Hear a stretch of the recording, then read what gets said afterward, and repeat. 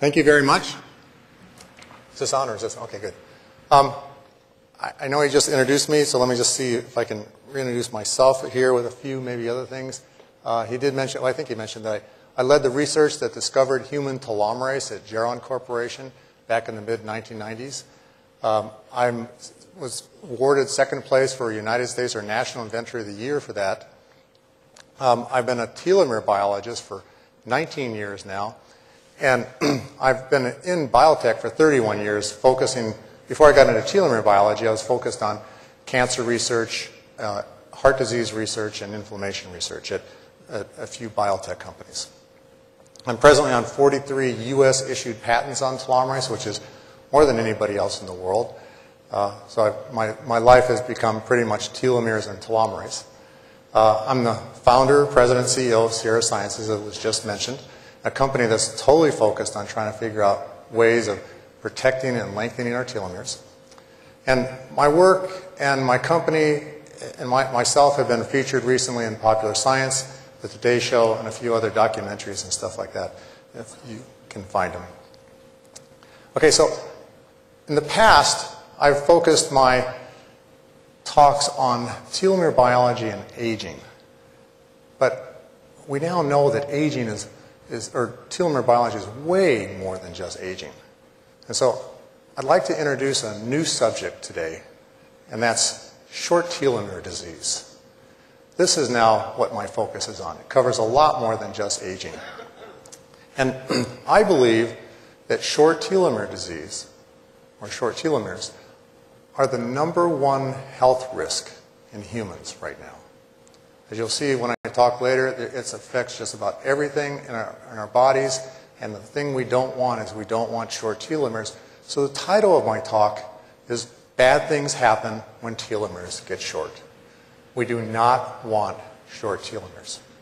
Okay, so first, I know a lot of people here are new, I've heard, so you haven't seen this talk before, so I'm going to be going over some basics, but the first thing I want to do is just make certain that everybody here knows what a telomere is. I did meet one person already that didn't know what it was. So what is this word telomere? And so to explain what a telomere is, we need to zoom in on a human being, human body. And when we do so, we find out that a human's made up of 100 trillion cells. And most theories about why we age say that we age because our cells age.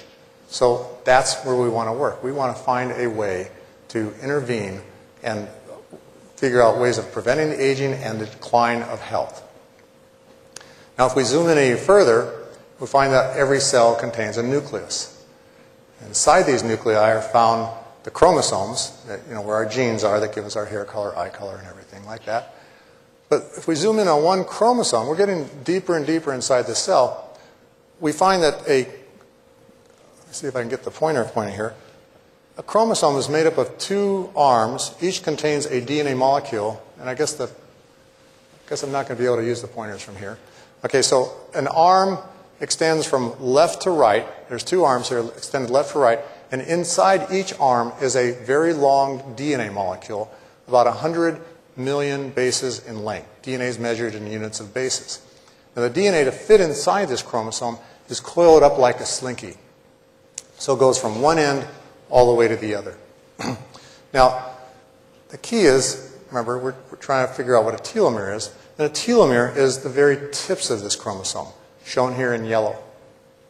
Now, if we unwind that slinky that makes up the telomere, we find that a telomere, the slide didn't move forward, we find that a telomere is about 15,000 bases in length. Remember, a chromosome is 100 million bases in length. Telomere is only about 15,000 bases in length. So it's pretty small. A chromosome is like a shoelace, and the caps of your shoelaces are like the telomeres. Okay, so it's 15,000 bases, at least when we're first conceived. But then as our cells start to divide, our telomeres start to shorten. And by the time we have enough cell division to become a newborn baby, our telomeres have shortened already 5,000 bases. So our telomeres are now 10,000 bases long when we're born. Right, as we develop even further, our telomeres shorten further and further and further as our cells divide. And by the time they get down to 5,000 bases, we die of old age. Let me go over that again. We're conceived at 15,000 bases, we're born at 10,000 bases, and we die of old age at 5,000 bases. In a petri dish, human cells cannot function when the telomeres get below 5,000 bases. They go through a short period of senescence and then eventually die. This is true in the human body. We find that telomeres, when they get down to 5,000 bases, don't function anymore. They won't divide, your skin gets thin, etc. Now, there's also a theoretical maximum lifespan that several papers have calculated to be about 125 years. And nobody's ever been able to explain it. But this clock of aging here, fairly accurately explains it. And the problem is, until now and recently, there's been absolutely nothing we can do about this. This clock is shortening every time a cell divides, no matter how well we eat, no matter how much we exercise, and no matter how much we do everything you tell yourself to do and you tell your patients to do. All right, so it's something that we really have no control over. This whole field was pioneered by the Nobel Prize winners, who I want to congratulate, Elizabeth Blackburn, Carol Greider, and Jack Stosack. They won the Nobel Prize in 2009 for elucidating this entire process of telomere shortening. Now the question is, now, the second part of my introduction here is, why do telomeres shorten? All right, so it seems like an awful thing to have happen. What's going on here? Now, I will show you that it's actually something that is not a process of where something's degrading away. It's a process of, it's a lack of a process, and that's why we have it. But to explain this, let me use an analogy. Pretend that a DNA molecule inside of a cell is the top layer of bricks on a brick wall. And so when a cell wants to divide, it first needs to make a copy of that top row of bricks so that each new cell will have a similar copy. So inside the cell, we have a brick layer. Now, inside the cell, the brick layer likes to stand on top of this wall, moving backward, laying a brick each time. And remember, this is a very long, tedious process. This DNA is like 100 million bases. So it goes on and on and on. And, we don't want any errors because that'll lead to mutations. All right, so now, of course, what we're interested in right now is what's going on at the very tip of the chromosome, the telomere. And so when this brick layer gets here, you're going to find that there's an unfortunate choice of standing on top of the wall. And that's that the brick layer cannot lay a brick in the very last place that the brick layer was standing. Now this is typical of what happens inside of a cell. DNA polymerase 1 replicating the DNA cannot replicate the very tip of the chromosome. As a result, when it falls off, it has left the last end of the chromosome unreplicated. Okay, so now the cell's going to divide again. Cell's going to divide again, and again the brick layer is going to be falling off the end of this wall. And as a result, the telomere is going to even be shorter. So every time the cell divides, it gets shorter and shorter. And again, there's absolutely nothing we can do about this.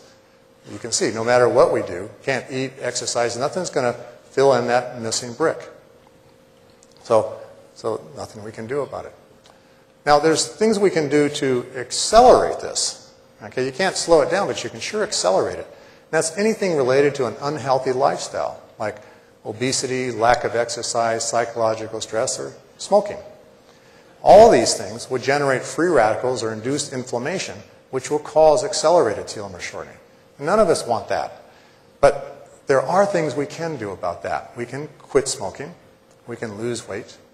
We can meditate. And we can, what was the other one? Lose weight, meditate, whatever. Okay, so there's all kinds of things we can do to improve our lifestyle to decrease this accelerated telomere shortening. So this is, I call accelerated telomere shortening. The very first thing that I showed you, I call basal level telomere shortening, the one we can't do anything about, and which is what research is doing right now to try to find a way to do something about. Now, the best evidence that the telomere shortening actually does affect poor health and aging is that some people are born with short telomeres. And this disease called progeria is a short telomere disease. Now, some people have heard that these kids actually suffer from a mutation called lamin A. Well, that's true. It turns out, though, that a lot of publications now have shown that the lamin A mutation is actually the cause of the short telomeres. But the short telomeres cause these kids to suffer from all the age-related ailments that normal old people do. Everything. And so they die of old age at approximately 20 years old. And if we could figure out a way to prevent this telomere shortening, this could be a cure for this disease. And so wouldn't that be wonderful? But this isn't so bad things happen when telomeres get short. And this is a key example of that's the case. But it's not just these kids that suffer from it. We suffer from telomere shortening in practically every aspect of human health. There's been thousands and thousands of publications now showing, since we discovered telomerase, in this whole process, there's been thousands of papers showing that practically every disease we know of is affected by the length of our telomeres. As I said before, I call this the #1 health risk in humans right now. Everything you can see on this list, and the list is like 10 times longer than this, has been shown to be affected by telomeres in peer-reviewed scientific publications. It includes cardiovascular disease, cancer, COPD, on and on and on. Cancer, we've all heard about cancer in terms of telomere biology and telomerase. It used to be thought that keeping the telomeres long, turning on this enzyme telomerase, which I'll be talking about shortly, would cause cancer. Well, it's been about 7, 8 years since there's been a single publication now saying this. And in fact, now all the publications are saying that short telomeres will cause cancer. And so we want to keep our telomeres long. And short telomeres will also interfere with our immune. So short telomeres will cause, just like in a shoelace, when the caps get short, the shoelace starts to fall apart. Chromosomes fall apart the same way. There's chromosome rearrangements and mutations that lead to cancer. But also in our immune cells, when the telomeres in the immune cells get short, they lose the ability to fight the cancer. And so, when we get older and older, we get a lot more short telomeres in our immune cells. So we can keep the telomeres long in our immune cells. We will increase our ability to fight cancer. And if we can keep telomeres long in all of our cells, we'll decrease the risk of actually getting cancer.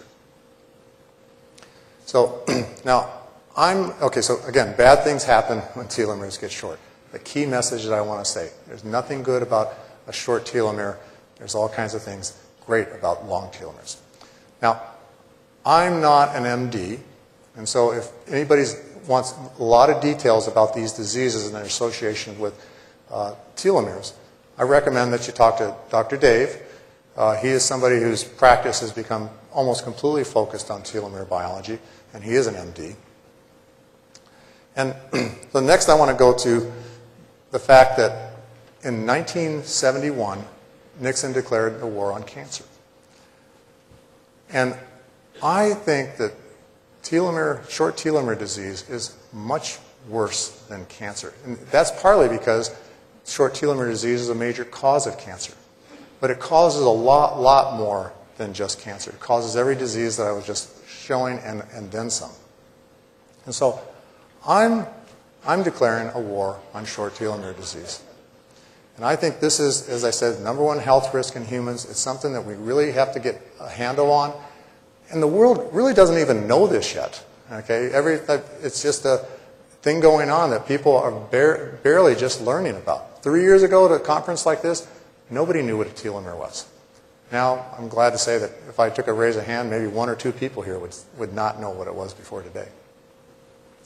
So to get this started, the governor of Nevada recently made a proclamation declaring that September 2nd to 8th is Telomere Research Week. So even here in Las Vegas. So celebrate September 2nd to 8th, September 2nd to 8th next year, and do your part to fight short telomere disease. Okay, so what can we do to now prevent the telomere shortening, or to do about telomere shortening? And the first thing that I want to suggest is that everybody should know the length of their telomeres. As you'll see, there's a lot we can do about it, okay? But I think the most important thing first is to know the length of it. So if you have short telomeres, you'll become a little more focused on doing something about it. Well, when you look at telomeres, and I'll go a little bit over how this is done later in a few minutes, you find that the younger people have longer telomeres than the older people. And you see pretty much of a straight line. So the x-axis on here is age in years, and the y-axis is the telomere length, measured in thousands of bases. So there'd be 10,000 bases at the top and 2,000 bases near the bottom. Okay, so it's a linear line. Okay, so now when you measure telomeres, let's say you're looking at a 50-year-old person. Well, first of all, we call that a normal line. But the 50-year-old person, you'd typically find that their telomere lengths are right where it should be, right in the middle of that line at about 7,000 bases. Okay, now if you have a person who has a telomeric age less than a chronological age, you're going to find that the telomeres are actually longer for that 50-year-old than they should be. Now, a lot of people call this biological age. And I think that's wrong because we don't know enough about telomere biology yet to actually say 100% certain if telomere biology is a good correlation to biological age. So I'm calling it telomeric age instead of biological age here. But a telomeric age, if you have a telomeric age that's better than your chronological age, that's good news. Okay, but now a lot of people will have telomeric age that's greater than their chronological age, and therefore their telomeres will be shorter. You don't want that. Accelerated aging diseases like smoking and obesity and things like that, that's going to cause you to look something like this when you're 30 years old. You're going to have telomeres the length of a 50-year-old. This is progeria. Progerias have telomeres very, very short at a very young age. This is the most drastic case of telomere shortening. And then this is where we'd all hope to be when we're 90 years old, 85, 90 years old. We want telomeres really high, really long, because we're going to be really healthy and look better and feel better, etc. So this is where we always want to be, and this is where we don't want to be, because that's dead. Okay, that is like when your telomeres are just around 5,000 bases, your cells lose the ability to function, and your cells can't survive. So there's 5 different methods of measuring telomeres right now that I know of, and most of them, all of them focus on measuring telomere lengths in the blood. But since a lot of people, a lot of anti-aging doctors, etc., I know we're not supposed to use anti-aging at this conference, so I apologize. But we feel that the #1 cause of aging is actually a weakened immune system. So blood is a really good place to be looking at telomere lengths if you want to look at an overall health of a person. But you can, all these things will allow you to look at telomeres elsewhere. But just draw about 5-10 mils of blood, and you can then get the telomere lengths measured. Now, most of these, or all of these, will look at the average telomere lengths inside of a body, inside of your cells. You have telomeres of various lengths all the time, and so you always have to look at the average telomere length. But 2 of these protocols, these bottom 2, they look at the short telomeres. This is, let's go through these. There's a terminal restriction fragment called TRF.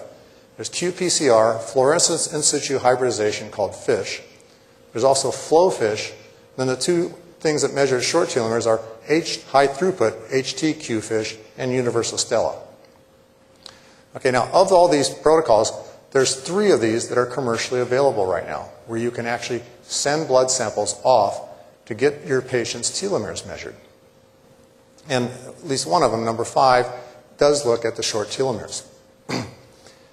So let's discuss some problems with measuring telomere lengths. If you take human cells and grow them in a petri dish, and this is like the x-axis here is called PDL, which means population doubling level. It's really the number of cell divisions that the human cells are growing in a petri dish. You look at the telomere length, you find that there's a fairly straight line. It's always a fairly straight line when you're looking at human cells in a petri dish. And occasionally, you'll do a big study of people, and you'll find you get a fairly straight line there too. But unfortunately, what usually happens is you get something like this. If you've read a lot of telomere papers, you find they'll show those big dots all over the place, and then they fit some line showing that it's actually decreasing.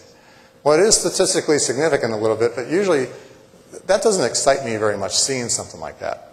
But it doesn't discourage me either, because I know that the reason why this has got a lot of scatter isn't necessarily because the telomeres are really just have nothing to do with anything. There is a weak correlation between telomere length and at least average telomere length and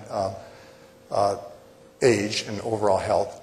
And these are partially due to the fact that people are born with different telomere lengths. There's genes that affect the genetics of telomere length, and so some families have longer telomere lengths than others. So when you're doing a population study, you're going to find that's going to add a lot of variation all by itself. Now, remember, telomeres with at least the basal level telomere shortening occurs every time a cell divides. Well, if somebody has cells dividing a lot faster than somebody else, of course, they're going to have different telomere lengths. So that's another cause for variation. Different environmental factors. Okay, so environment does cause the generation of free radicals and inflammation, and of course that's going to cause some people to have more accelerated telomere shortening than others. So there's a lot of things that cause variation. And then my favorite really is poor signal detectability. These tests, most of these tests that are done, really aren't that accurate. Okay, it's really hard to take blood from a person and then measure the telomere, especially when there's so many different telomere lengths to begin with. You can take several different blood samples from the same person and get different answers. This is sometimes why people will say, oh, I had telomere measurement day one, and then 3 months later I had it measured again, and my telomeres are longer, which is really exciting. Well, 50% of the people just have that just by chance because of variability. 50% have it the other way around. They see a shorter telomeres, and they get discouraged by it. But there is the telomere length measurement procedures aren't that good right now. So let's say that they are good for large population studies. And so if you get 1,000 people, you can see the change, decrease in something relative to some type of treatment that they're being treated with. Or if you are looking for somebody that has progeria, you can definitely see it in an individual. You can see major differences from expectations by using any of these procedures. But I think the exception might be the abundance of short telomeres. So I would recommend that the best way right now to be looking at telomere lengths in your patients is not to be looking at the average telomere lengths, but look at the abundance of short telomeres. And this is like, here's a case of where the top two telomeres, let's say a person has long telomeres, and then after a few years, they're a little bit shorter. Well, it's pretty hard to tell the difference between those top two lines because they're both very long, one's just a little bit shorter. But when you're looking at just the short telomeres and there's a small change, it's a lot more noticeable because like in the bottom two telomeres, after there's been a little bit of shortening, the telomere is about half the length as it was before. So you can tell that difference, even though it's still a small difference, you can tell small from small. And what I'm saying is that small differences are easier to detect when you look at just the short telomeres. And so there is one company at least that is looking at this, and this is what I recommend, is that people look at the abundance of short telomeres. And this is what I think you can get the most accurate answers with. So that was the first thing, is knowing the length of your telomeres. The second thing is, what can we do to decrease the rate of our telomere shortening? And there's a lot, as I said before. This is why you want to know the length of your telomere, because there's a lot you can do. And first, let's talk about exercise. Now I'll be getting into a lot of peer-reviewed journal articles and data and stuff like that. But exercise is one of my favorite approaches. I think the number one best thing you can do is get your patients to exercise. This is a study done in Germany where they looked at the bottom axis. There's young athletes and aged athletes, and then there's young controls, so the people that don't exercise versus people that do exercise. So you see, and then the y-axis is again telomere length. Then this time they're looking at the granulocytes of the blood. You can see that with young unathletic people and athletic people, the telomeres are pretty much the same length.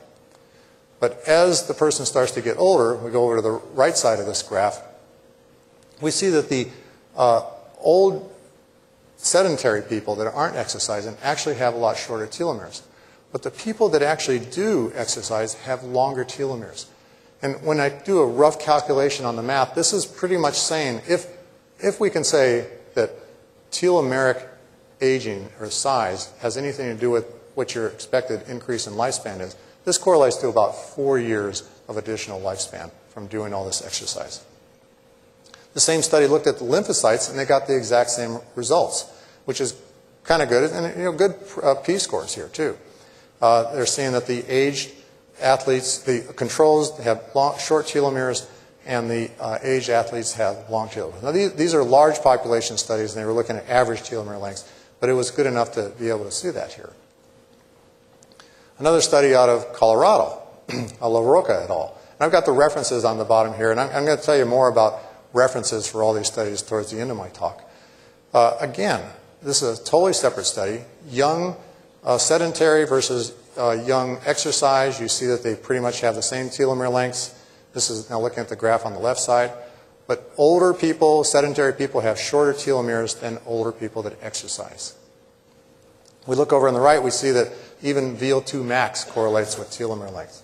Now, is the VO2 max better because of all the exercise or vice versa? The paper doesn't really address that, but it does show a correlation between good health and longer telomeres.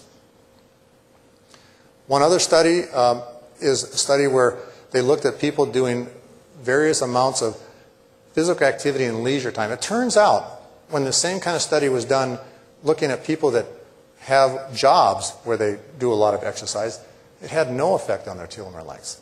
Okay? It's almost got to be something where you're actually doing it intentionally, exercise. Okay, but here's inactive, light, moderate, and heavy exercise. You're seeing that the telomere lengths increase with the more exercise you do. Okay, again, this is looking approximately like maybe a 4-year increase in lifespan if telomeric aging really does correlate with lifespan. Okay, so next thing is stress.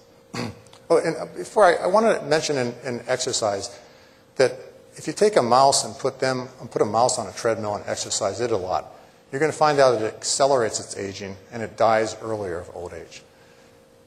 But humans aren't mice. Okay, in a lot of the studies, and I have references for those I'll show you at the end, there's been studies now shown that when a human exercises, they actually increase their level of antioxidants.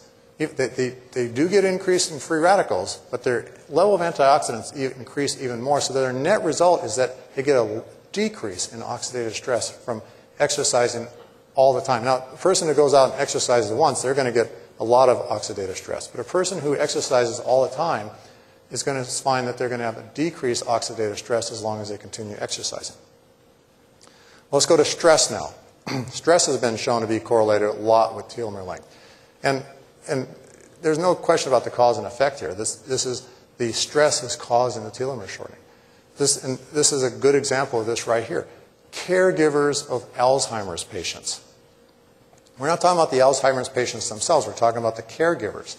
The caregivers have shorter telomeres than their friends of the same age that aren't taking care of some sick person.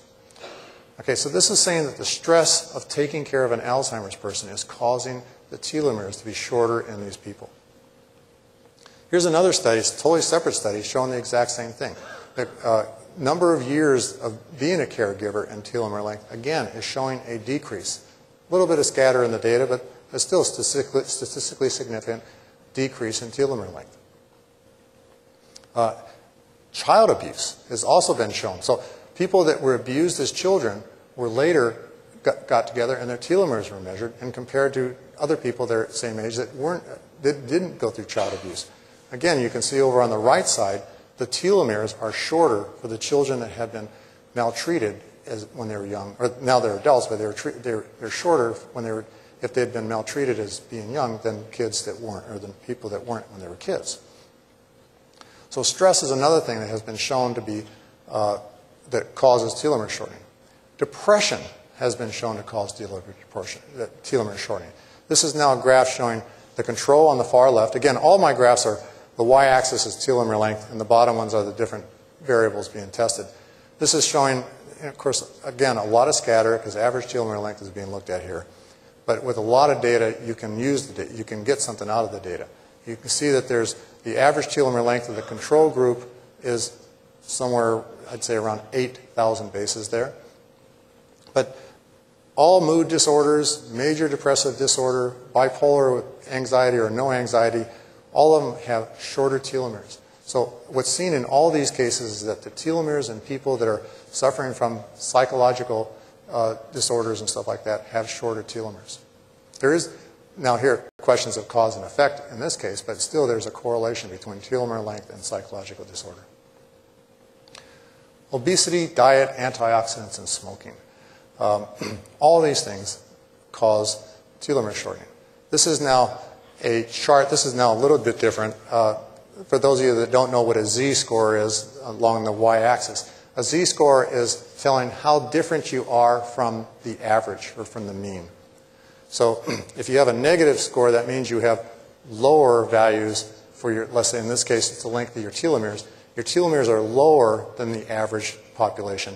And to the right, they're higher than the average population. Well, you can see the top four are good things for you. Whole grain, cereal, fiber, vitamin E, and antioxidant. People who take these regularly ended up having longer telomeres. Now, people that weren't taking these, they're taking the polyunsaturated fatty acids, they were heavy, they had high BMIs and stuff like that. You're seeing here that their telomeres were actually a lot shorter. So all these things, it's coming down to everything about bad lifestyles are causing short telomeres. Okay, so here's another separate data just looking at obesity and smoking. You can see a decrease in the, as BMI goes up, you see a decrease in telomeres. On the top left, on the top right, you see that with serum leptin, which is really high in people that are obese, you see that their telomeres are shorter with the higher their serum leptin. Smoking, again, we see the more you smoke or the more packs per day you smoke, your telomeres are shorter accordingly. Here's another separate study on smoking showing, again, a decrease in telomere length given the number of years you've smoked. Omega-3 fatty acids. This is something that's been very exciting in terms of people who have higher levels of omega-3 fatty acids, usually as a result of taking more omega-3 fatty acids, have been shown to have longer telomeres. You can see here that the over on the left-hand side is people that were taking very little omega-3 fatty acids. On the right, people that had very high levels of omega-3 fatty acids, and we see an increase in telomere length. These are a lot of data here correlating telomere length to all kinds of different things. And I'm just going through one after another. Again, the difference here amounts to about 4 years of telomeric aging. Vitamin D. Okay, so this is a case where different groups of people at different levels of vitamin D were looked at. And again, the higher your levels of vitamin D, the longer your telomeres. I think if they'd kept on going, they might have seen that decrease eventually, but not in this particular study. Again, p-values are pretty good. Attitude, just your whole perspective on life, just who you are. People here, this is now, people were asked questions about how old do they feel. Well, of course, now there's a real problem with cause and effect, but still the data shows that if they felt old, their telomeres said they were old. And this has got a p-value of about only 0.02, but it's another piece of data saying that even our attitude, the way we think about ourselves, can affect our telomere length. And one really surprising bit of data that I personally have no explanation for is pessimism. There has been actual publication now showing that people that are pessimistic actually have shorter telomeres than people that aren't pessimistic. And I don't know how to explain that one. But it's just a lot of different things now. A lot of publications are coming out, thousands, showing that different lifestyle changes, different lifestyle behaviors, different diets, etc., affect the length of our telomeres. So this is a summary of everything I just said. Exercise, antioxidants, omega-3s, vitamin Ds, all those things will help keep your telomeres long. So if you measure your telomeres and you find you have short telomeres, do all these things. And also quit smoking, don't be obese, reduce your stress, reduce depression, quit being pessimistic. But overall, what it comes down to is just be happy. Okay, it seems like the happier you are, the longer your telomeres are going to be.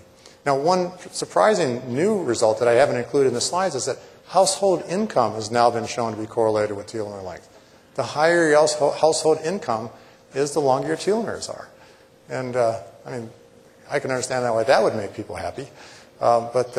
It's amazing how much telomeres are playing a role in our lives, and most of us didn't even know about this 5-10 years ago. All right, so now I want to go to what I consider the most exciting part of the talk, and that's how we can increase the length of the telomeres. And the best way, and probably the only way to do that, is through this enzyme telomerase, which I mentioned at the beginning. I led the research that discovered human telomerase at Geron Corporation. In this picture, we see a green squiggly line. That's DNA, now shown as a double helix. And this factory-looking thing is the enzyme telomerase. And what it's doing is it's bound to the end of the chromosome, lengthening the chromosome. But this enzyme's only found in our reproductive cells. It's the reason why, even though our reproduction requires cell division, it's the reason why our children are born with longer telomeres than we have, or the same length as what we had when we were first born. It's because in our reproductive cells, this enzyme telomerase lengthens the telomere. So every time the clock ticks, one tick, telomerase re-lengthens it, pushes the tick back. So as a result, during cell division in our reproductive cells, there is no telomere shortening. And this is how we ended up discovering telomerase, through this knowledge, asking what's going on? Why don't telomeres shorten in our reproductive cells? So using the bricklayer analogy, let's go back here and see what telomerase is actually doing. The bricklayer is still going to fall off the wall in our reproductive cells, but like an angel, telomerase is going to come in and replace that brick. And that's really kind of what's happening here. Telomerase comes along, and when a telomere gets shorter, telomerase re-lengthens the telomere and makes it long. So as a result, they don't get shorter. Now, usually I show a lot of like proof of concept data at this point, but there's been such dramatic data in the last year. And by the way, yesterday it was said that this data was 8 to 9 years ago. This is actually data that's just been the last year, maybe the last year and a half. But the first data that came out was Dr. Ron DePinto, who's now the head of MD Anderson. He engineered mice to be able to turn the telomerase gene off and on again. He was actually one of the old proponents that the idea that turning on telomerase would cause cancer. And this is one of the reasons he was doing this experiment, was to look at these mice and show that turning on telomerase caused cancer. But he was able to engineer the mice so he had control over turning the telomerase gene on and off again. This is something we haven't figured out how to do in any other type of mice, and we haven't figured out how to do in humans. But he did it in these mice by creating this thing he did have control over. Well, the data in the press releases said telomerase reversed the aging process. And it's the first time that there's ever been anything suggested like this. And Dr. Ron DePinto was probably the last person in the world that would ever say this. But he is now saying this. And what I want to do now is I want to show just a short 2-minute clip, Diane Sawyer interviewing Ron DePinto. And it's not going. Do I need to click it again? No? Yes? Steve? Is that?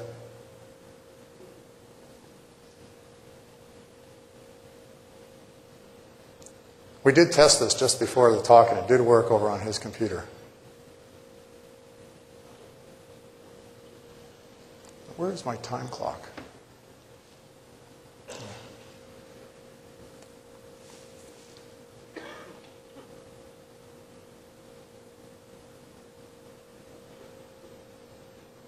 Can you go to the folder and just click on the video?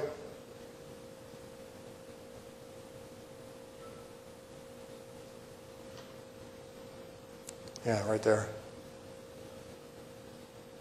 Or try clicking on the other one, because... And now, eternal youth. In a cage around the corner? News today of a breakthrough for some pioneering mice. But we always wonder, what does a fountain of youth for rodents reveal for humans? Here's Sharon Alfonsi reporting. I feel tremendous. In the movie Cocoon, it's a swimming pool that turns back the clock for a group of senior citizens. But now researchers have found a way not just to stop, but reverse the aging process. The key is something called a telomere. We all have them. They're the tips or caps of your chromosomes, seen here in yellow. This is what it looks like in a young adult. But as you grow older, the telomeres become damaged and frayed, and as they stop working, we start aging, experiencing things like hearing and memory loss. Scientists took mice who were prematurely aged, added an enzyme, and essentially turned their telomeres back on. You can see it before the enzyme, after.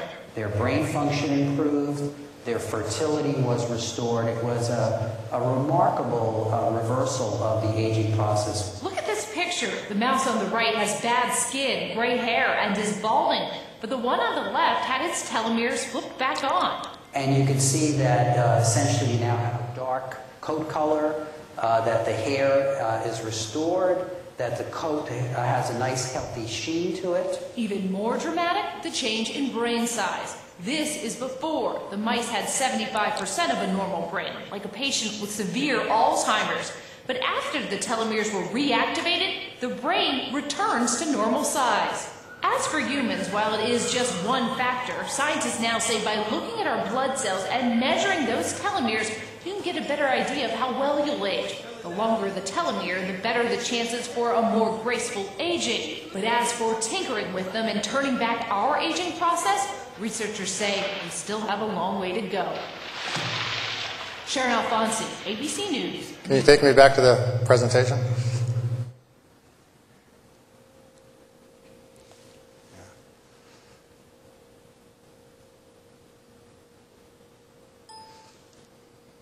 Let's see, it's going to be a long ways. We're down to 4 minutes on my clock, and I've got at least 10 minutes to go, so I'm going to have to go fast. I'll never understand why it takes only 20 minutes to do a talk in your room, but when you get here, it takes like an hour.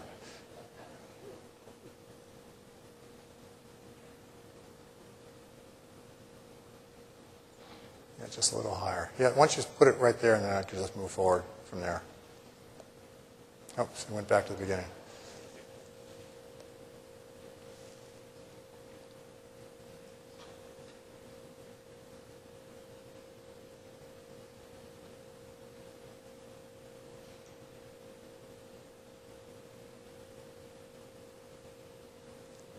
Yeah, right there.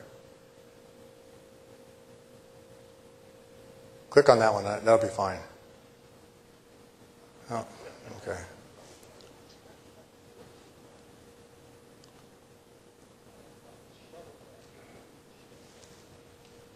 Okay. So what I wanted to do, I'm running out of time really fast here, so I'm going to go fast. Maria Blasco, Dr. Maria Blasco in Spain, she was one of the other people that was saying that telomerase would cause cancer. She's saying the exact opposite now. She did gene therapy. This is just this year, earlier this year. She published that she did gene therapy to insert telomerase into mice, and she saw the average lifespan of increase of 24%. You can see that on the graphs there. I'm sorry I'm not going to have time to explain the graphs in details, but in addition, she saw a maximum lifespan increase of about 13%. These are with mice that were treated when they were 1 year old. When she treated mice, oops, wrong way. When she treated mice that were 2 years old, she saw a 13% increase in the average lifespan and a 20% increase in the maximum lifespan. This is pretty exciting data, saying that telomeres are doing something to increase the health of these mice and therefore increasing the lifespan of these and health span of these mice. Now, yesterday it was mentioned that sea anemones, they are just a complete replacement of cells all the time, and therefore it's irrelevant to talk about them when talking about aging. But in fact, isn't that what we're trying to do with stem cell therapy? We are trying to use stem cells to replace all of our cells. And the same is true for telomere biology. What we're trying to do is we're trying to replace all of our cells so that we're made up of young cells. And that's something that an old truck doesn't have the ability to do. So the analogy of trying to say that we are old trucks and then just aging is the same way isn't exactly true, because we have the ability to replace our tissues, replace our cells. Now, the way we're searching for telomerase inducers is the telomerase is produced by a gene. It's got a regulatory element next to that gene. That's in our reproductive cells, at least. In all of our normal cells, we have a repressor that is bound to the chromosome, shutting off that gene. So what the research that I'm doing at my company is we are trying to find drugs that will bind to this repressor and dislodge it, and turn on the telomerase gene. And what we have is robotic systems that will screen thousands of chemicals a week, chemicals or natural products, a week, searching for things like that. And we have found 39 different families of chemicals so far that will turn on the telomerase gene. We found about 900 different chemicals that have been broken down into 39 different families. And we're only about 3 years away from human testing with these chemicals, at least as soon as we find the funding to pay for it, to fund the research we need to do the testing. So we're getting pretty close. Now, but there's already natural products on the market, and what I want to do in the last minute and a half is kind of like just go through some of the clinical studies that are being done with these. There's really only one that's been published so far, but there's been at least one. Okay, first let me talk about study number 1. This is a study that was done like 5-6 years ago with one of the natural products that are on the market. And there's a lot of different things that were looked at. We won't go into them because there was only one that was really statistically significant, and that was an improvement of the immune system. Okay, so we did see that their immune, or at least they saw that with this natural product, they did see an increase in the amount of lymphocytes that was in their cells, in their bodies. Okay, study number 2. This is the published one. I'm an author on this, looking at a natural product. I've blocked out the name here. But this showed, well, first of all, we showed that the cells do actually produce telomerase activity. And I wish I had time to explain this gel. But more importantly, we looked at the abundance of short telomeres. And we found out that 10 out of 12 people that were on this regimen actually saw a decrease in the number of short telomeres that they have. It was very statistically significant data. And surprisingly, only 2 people that did not see a decrease in the abundance of short telomeres were number 5 and 7 on this thing, that already, they had the lowest number of short telomeres to begin with, which might not even have been measurable. So in 10 out of 12 people, they saw that the number of short telomeres actually decreased by taking a natural product telomerase inducer. Here's a bunch of immune cells looked at. Again, we see a positive correlation, good results with the natural product telomerase inducer. I'm just going to go through these really fast. These are things that were seen in this study and published. Study number 3 is not published yet, but I'm going to go through and say that the study's done. They saw all kinds of things. Light's flashing at me now. Okay, there's 2 clinical studies underway. They're going to be, the first studies were not placebo-controlled studies.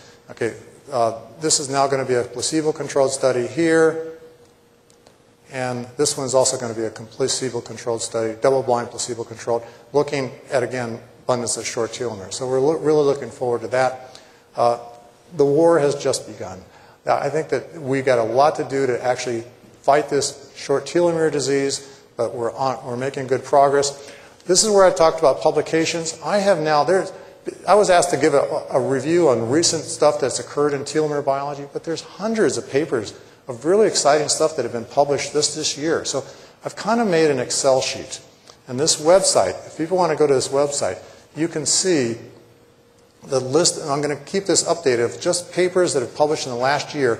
This is the same website's written on the top. It just shows, I've got different categories like, does telomerase cause cancer? Does it cause Alzheimer's disease, etc.?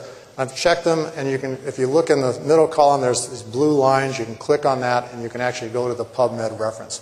So if you go to that, if anybody here is really interested in studying telomere biology and seeing what it's all about and want to see the hundreds of publications that come out every year, I'm keeping a record here, just saving the last year's worth of publications. Okay, so you can also go to questionsforbill@yahoo.com. Thank you very much.